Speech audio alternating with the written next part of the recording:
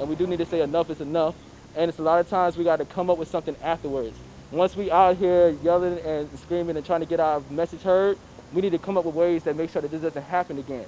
Because we shouldn't have to come out every time there's an incident. We should be able to prevent this from keep happening over and over. I can say as a white person, it's important for me because a lot of African Americans, and rightly so, feel that a lot of white people don't think it's any of their concern or it's an issue that impacts them. And of course, I don't have to deal with the racial prejudice they do. And this might sound corny, but whatever. At the end of the day, we're all people.